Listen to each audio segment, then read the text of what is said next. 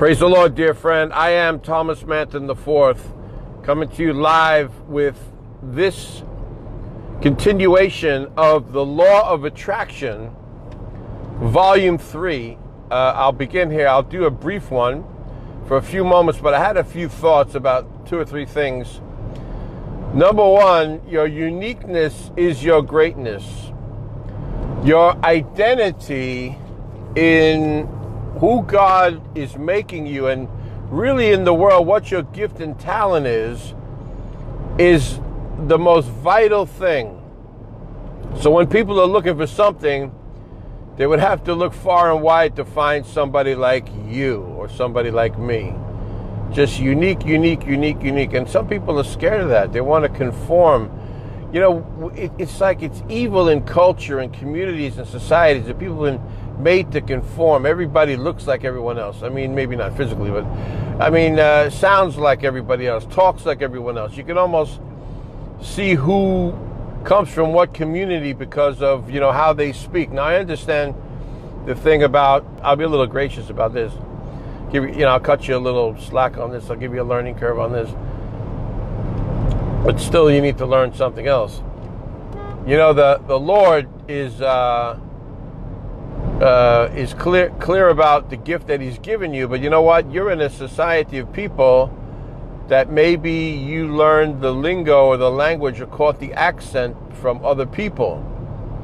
So there was a smearing of imagery of something else, an identity of something else put upon you because of where you're from and what you're doing. And, you know, people get this thrown on them, and, you know, it's not really evil for them. It's not their fault. So the Lord is clear about who He's made you, and that doesn't have anything else that doesn't have anything else to do with the culture you came from. You don't need to be identified or put in a box in the realm of a bunch of other people just because you're from there. Now, people may detect you because of your accent, okay? People may detect you because of your ethnic heritage, okay? Okay, fine.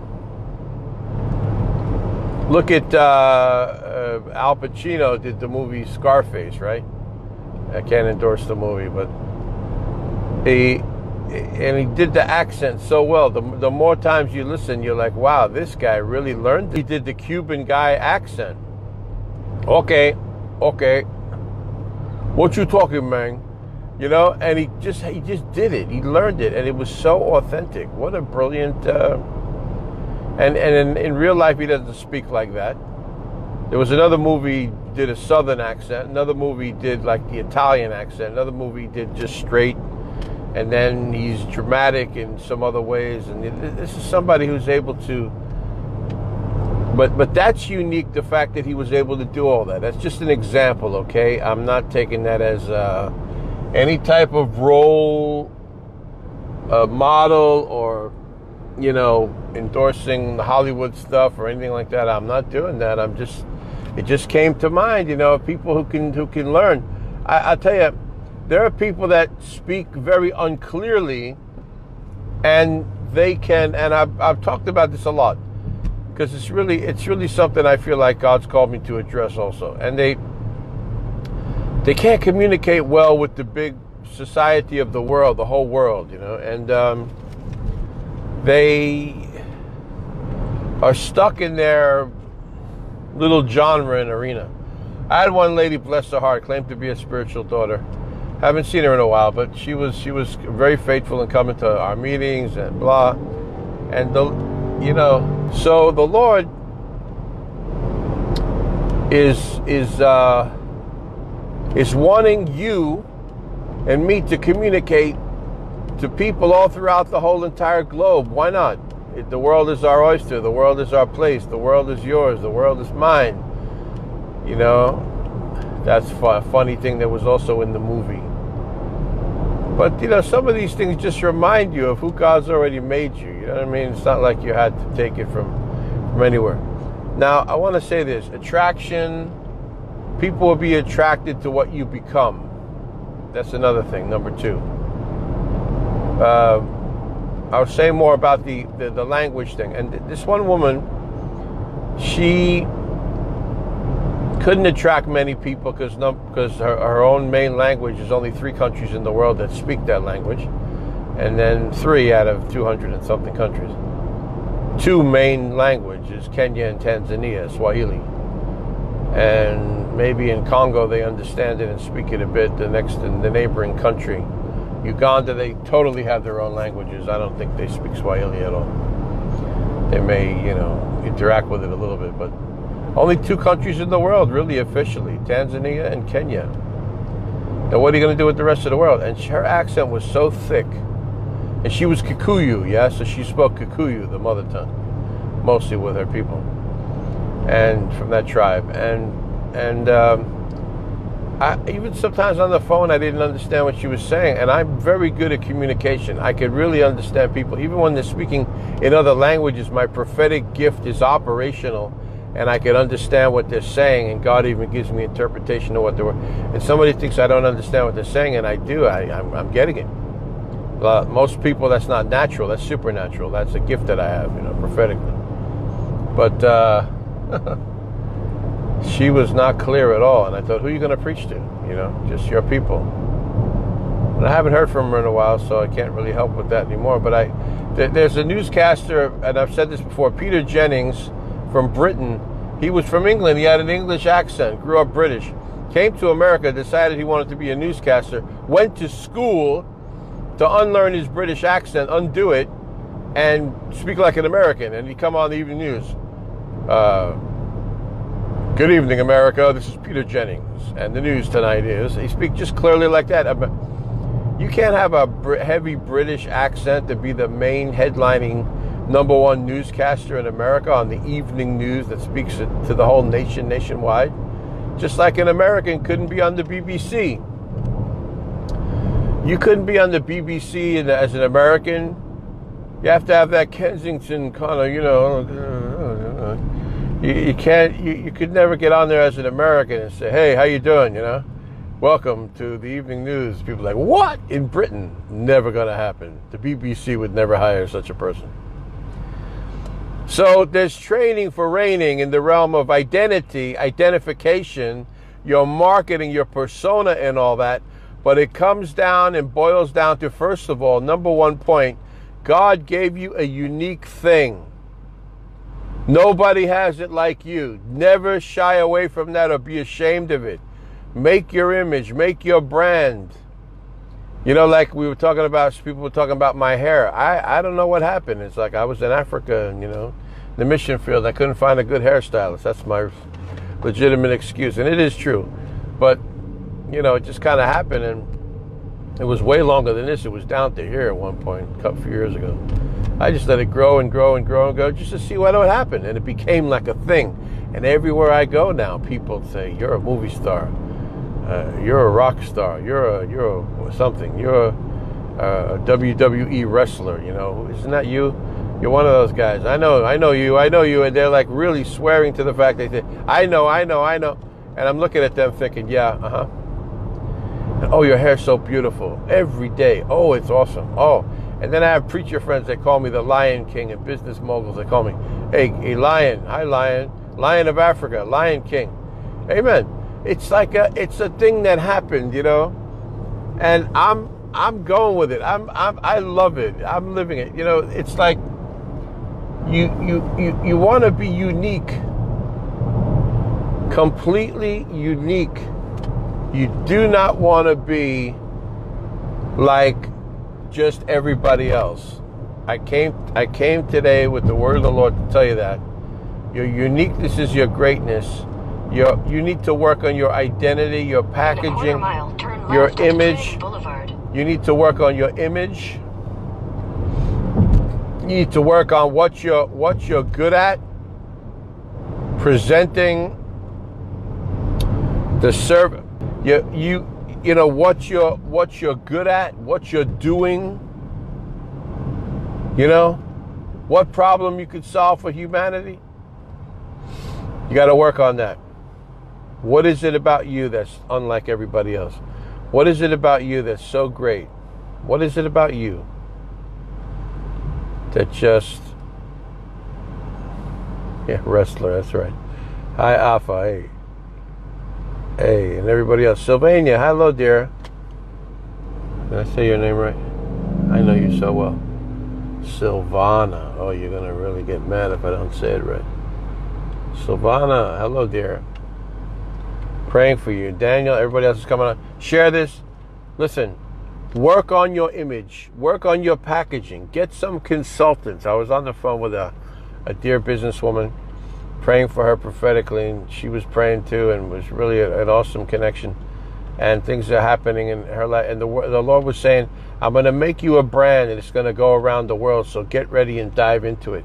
She's about to go to Italy to work with the manufacturers there to make her own handbag line and her own thing. And she's an image consultant already, and she's doing other things, but this thing, and the Lord said it's going to go big, and I'm going to put you amongst the rich. I'm going to put you amongst, great people, and it's going to be a high luxury brand, and all this is going to happen. Continue on Trinity Boulevard for 2 miles. And the Lord said that, and amazing. But she was ready for it. But she does this kind of thing about the image thing. So you want to just be all that and all out, and don't be scared that you're being too flamboyant and vivacious and loud and all that. Just do it. I remember when I was building a website, I was in England, and they would tell me the British likes what they call the corporate look, very subdued. So sometimes you have to chameleonize yourself. It's a word I make up.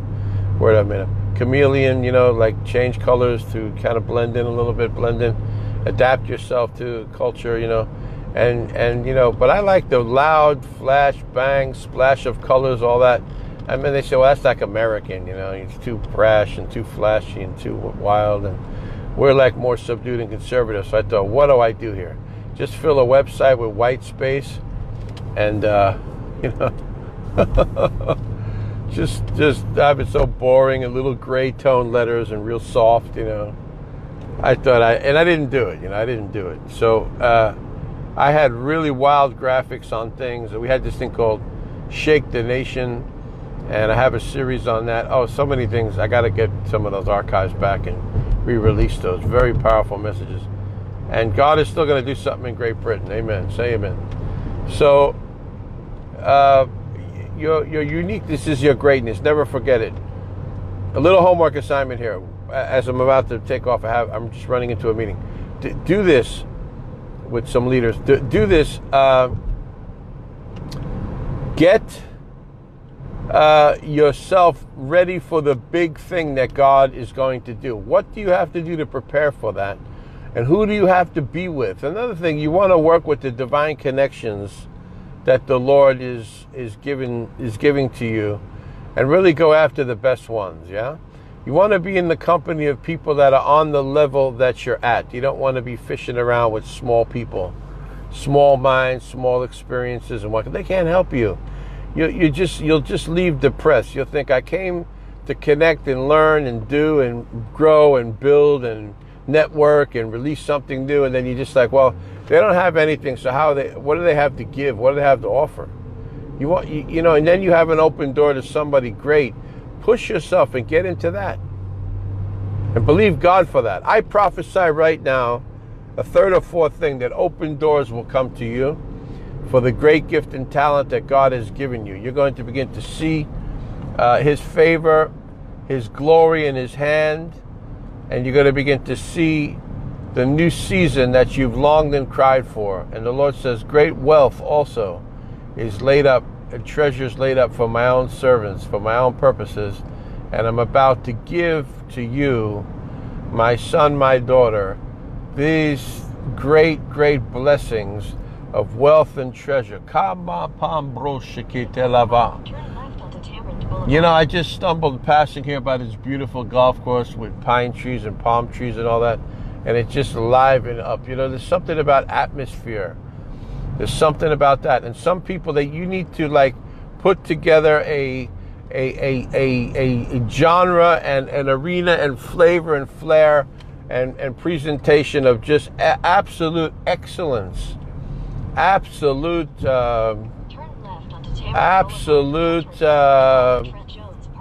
opulence and beauty. And don't be scared about that. Do not be. I almost have to take a picture of where I'm at right now and show you. Can I do it? Oh my God, this is so beautiful. You know what? I'm going to take a photo and put it on a post on Facebook, because I can't interrupt this here. But I got to get a photo of this. Oh my Lord. Oh my Lord, if you can see what I'm saying. Yeah. Okay, I will post this on a separate Facebook post, this photo that I just took. Okay, so I'm signing off. I've just arrived at my meeting. Very gorgeous place. It's called Champions Club. Can you believe that? But I like that. I think I'm going to take a picture of that too. This is great. Well, this is my my cup of tea here. Oh wow, look at that. So anyway, you want to be in beautiful places in the world. Stop being in boring, trashing places. Trashy places, trashing everything. And just get up and out, you know. Expand your imagination. Go look at beautiful things. I was having a throwdown, you know, jam with a business person, and they were throwing beautiful cars, pictures back and forth. I have myself with a lot of them, and I'm talking about high-end supercars and all that. And they had pictures of ones that they keep seeing, and it's like prophetic. We agreed together. We're supposed to have those. That's what you're supposed to drive. That's how you're supposed to live. That's how you're supposed to have things. That's how it's supposed to be. Indeed. And don't worry about people that don't understand that, you know. Like when I hear of a minister that's successful and very rich and has all kinds of stuff, and let me not say all the accoutrements and toys they have, you know what I mean? Like planes and all that, you know, all these things. I get excited listening to that. And then someone comes on, some religious devil, and they get mad about it. What are you mad about? It's not your business. It's not your money. It's not your, you know, people. I think people have demons have crept into their soul somewhere. So never be afraid and ashamed of prosperity, all right? And tap the grace by sowing into this anointing. There's something here. I tell you, the Lord can really unlock your creative imagination. There was a prophetic word about creativity. I really have that. I wanna see that unlocked in your world. So partner with me and tap the grace by sowing a seed. Here, you need to do it. Someone's never done it before. You didn't think you would do it, but there's a grace and anointing for the realm of identification, identity, packaging, presentation, marketing, the genre, the arena of this. The Holy Spirit's going to begin to just increase and improve on that and give you new opportunities and also new blessings as harvest on seeds you're sowing. So tap the grace of this glory by sowing today. I got to go, but there's information, and it's very easy to do on thomasmanton.com, the website. ThomasManton.com. Okay, and all the details are there. And I will see you on the next broadcast. I'm going to be continuing the law of attraction. You need the best to be attracted to you, and you need to be attracted to the best. And you always move toward your most dominant thought. Another thing, what you're looking for is also looking for you. What you want to see happen, God also wants it to see it happen. The best of the best of the best. The best and the best of the blessed. You're the blessed for the best. I could just make so many sentences with that. You're the best to be blessed. You're blessed to be the best. In Jesus' name. Ha ha! Ooh, I'm getting excited. Thank you, Father, for your anointing and your fire. Fire upon my friend right there. It is right there. Touch.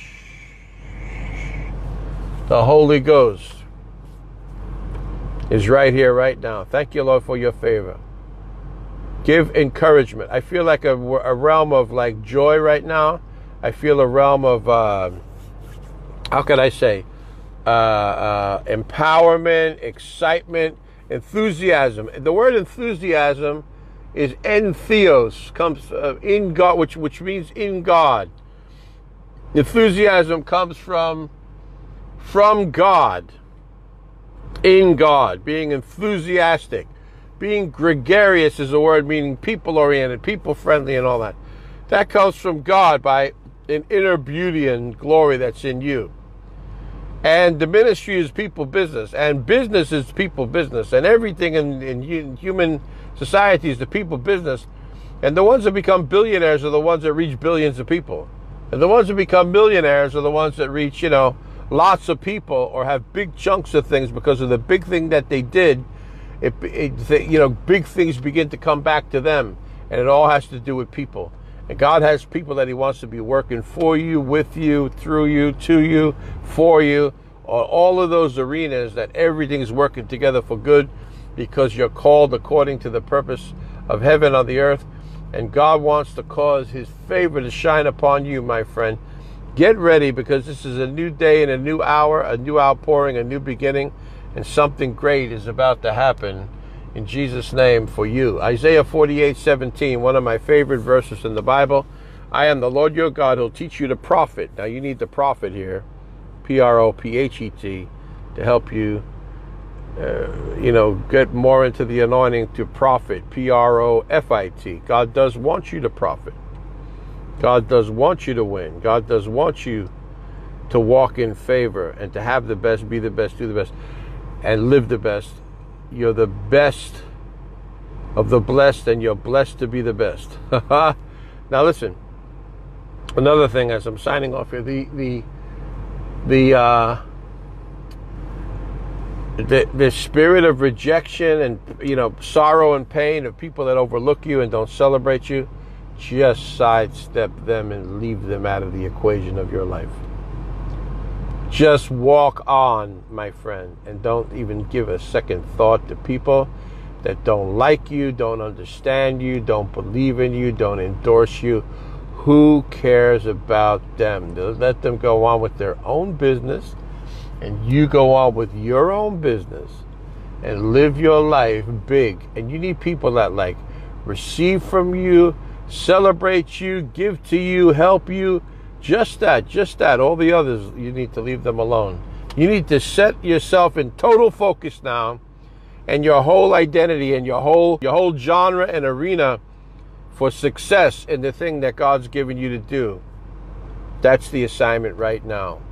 The law of attraction, and then all kinds of things will be attracted to you because you've made yourself ready for that big thing that God wants to do. I'm Thomas Manton IV. I'll talk to you on the next broadcast. Love you. Praying for you.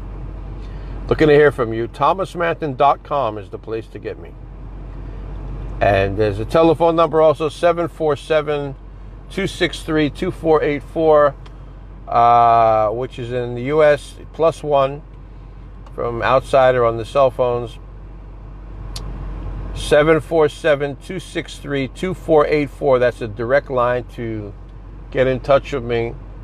And you can give a quick call to that number. The Lord bless you. Again, 747-263-2484. In Kenya, the number to M-Pesa is 0792-320-780. Some people I haven't heard from in a while, because I've been traveling so much in different continents. You need to re-up your partnership and let me know that you want me to pray for you, okay? Because I'll be doing that when I see you and see you're serious and see you're in the flow, on the playing field with us. The blessing of heaven is going to be released upon you in Jesus' name. So thank you for partnering and sowing. And from all spheres of influence, preachers, you want to go to the next level. Business people, I'm especially wanting to talk to business people. I'm going to do a whole session on that, about the spirit of entrepreneurship, and then how to make it attractive to people to get involved with you. Now, you have to be trustworthy, you have to be serious, you have to be passionate, but you also have to be organized and ready for that business, okay? So that's the assignment right now. Get your stuff in order, get everything together, and I'll talk to you again very soon. In Jesus' name. See you on the next broadcast. Love you.